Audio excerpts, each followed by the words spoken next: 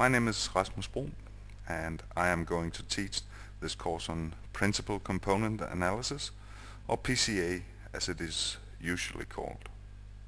This first part will be about some background information on why and how PCA is useful, and then we will discuss a little bit the theory behind PCA, and finally treat two very important parts of validation, namely choosing the number of components and how to perform outlier detection. Let's start with a simple example of how the brain works. If we want to recognize a face, we usually don't look at variables one at a time. Let's have a look at one variable or one feature below, the nose, and try and figure out who that person might be. That's not very simple in this case, but we could look at another feature or another variable instead. For example, the eye, or we could look at both simultaneously. And even though it helps to look at both, it's not really simple to see which person it is. But if we look at the whole image, there's absolutely no problem. It's quite simple to see who it is. So, the brain does not look at individual features.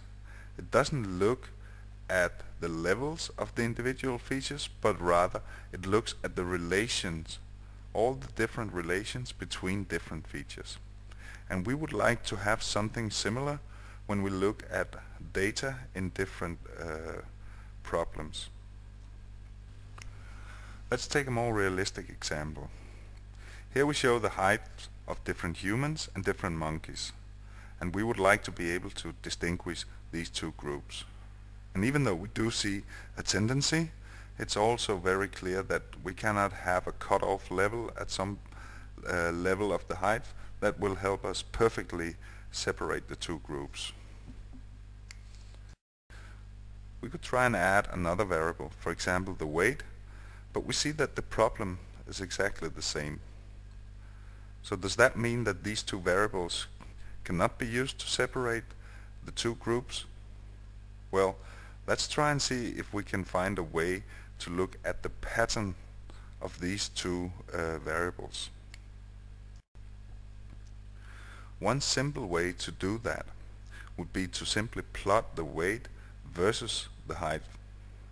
That way we get not only the levels of the individual variables, but we also get the relation between the individual variables. And as you see here, we now have a perfect separation just by plotting the height and the weight against each other. So this is the kind of pattern recognition that we are looking for when we do PCA. That way we can extract more information from the individual measurements than just the individual measurements. This is a very important principle, and you're going to see that it will be useful in many different kinds of applications. So we will try to see how we can formalize this even when we have more than two variables. Another example, and an example on how this principle is used, for example, in process monitoring. Here we have a variable measured at different times, the temperature, and we can see that it varies between 25 and 50 degrees. So that's the normal range for this process, and as long as all the measurements are within those limits, the process is said to be in control. We might have another measurement, for example the pH value, and just as for the temperature we can see that there is a certain level of normal variation. So for both of these variables we would say that the process is in control. But if we plot the two against each other, we can see that maybe that's not the case. Some points, well, they are within range for both temperature and pH, and they also have the same relation between temperature and pH as the other ones. But for this one red measurement, even though it is well within control for both pH and temperature, the relation between pH and temperature is broken, So clearly there's something wrong here, something that needs attention. This is a very useful concept, for example, in process monitoring, but also, for example, in medical diagnostics and a number of other situations. So we want to extend this principle because in some applications we might not have 2 variables, we could have 3, 4, 5, or we could even have hundreds or thousands of variables, but we want to be able to look into that many variables and see patterns of variations. Here's an example of what is actually a quite simple data set. We have different countries, 49 altogether, and then we have 7 demographic descriptors of these variables. The number of infant deaths per 1,000 births, number of inhabitants per physician, etc., etc. So this is a fairly small data set, but even that can be complicated to look into. And what you will see is that data in itself is not the same as information and understanding. When we have a data set like this, we want to figure out how all the different variables and all the different samples compare to each other. How do different countries differ? What variables are related to each other? What samples are related to what variables, etc., etc. Some very simple questions that one could ask for these data would be, for example, what European country is most similar to Japan?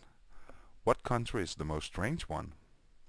These are very simple questions, but they're difficult to answer from the data. One important note here is that when we ask questions like this, or when we do data analysis in general, well, we are getting answers in terms of the data that we have. We are building empirical models based on the data that we have. So in this case, for example, we are not doing an exhaustive analysis of what differs between different countries. We are only doing that with respect to the variables that we have included. So this has to do with relevance of the data, which is outside the scope of this course, but it's a very, very important aspect to have the right data, that you know that those are relevant for the problems in question. So we will start out here simply by doing a PCA analysis and then see what comes out of that.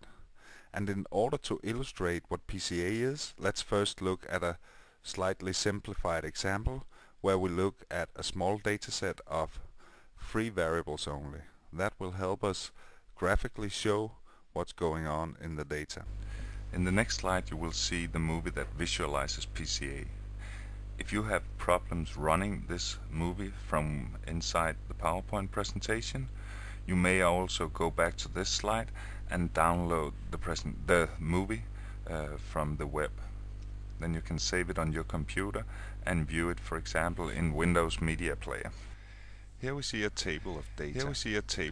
5 samples, 3 variables, and 3 variables. Every sample can be represented by a 3-dimensional coordinate system. If we look at Smith, he has workload 1. He has workload 1. So we can add a point. So we can add a point on the green axis representing Smith's workload. And if we plot the coordinate system in a normal fashion, every sample, just a will be represented by one point. And we can add all the remaining samples in this coordinate system, and that way we get an exact representation. What we know, the data table, in this coordinate system.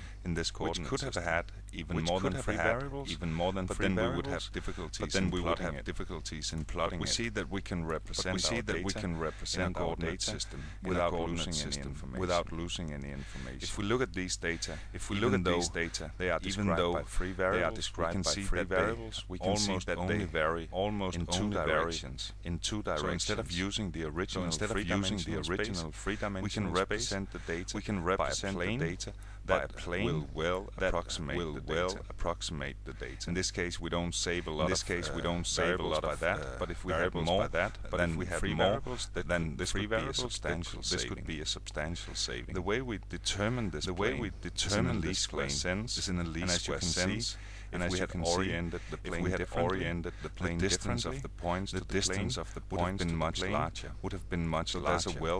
So there's a well-defined way of defining such a plane. We can also project the original free axis into the plane. We can see how the different directions in the plane are influenced by the different variables.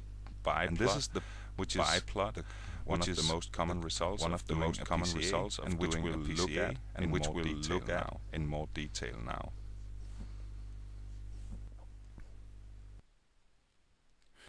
In the final plot of the movie that we just saw, we saw a plane. That plane was describing what happens in the bulk of the data. That plane spanned the main variation in the data. The plot is called a biplot. It's called a biplot because it gives us a description of both variables and samples in the one and same plot. And if you have 2 points that are close to each other, for example 2 samples, well, that simply means that these 2 samples are very similar with respect to what the plane is describing. So if that plane is describing most of the variation in the data, we can say that these 2 samples are very similar. On the other hand, if they are oppositely placed, well, that would mean that they are very dissimilar. When one is high on a certain variable, well, then the other one is low, and vice versa. The same goes for the variables. 2 variables that are close together, well, they contain more or less the same information. And a sample which, for example, is close to one variable, well, that indicates that that particular sample has high values for that variable.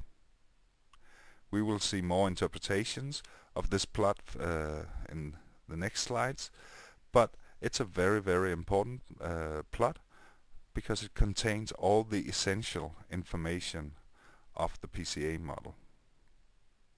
In some situations, though, we don't have just a plane or a 2-dimensional reduction of our data. Sometimes we need 3 directions, 4 directions, or even more.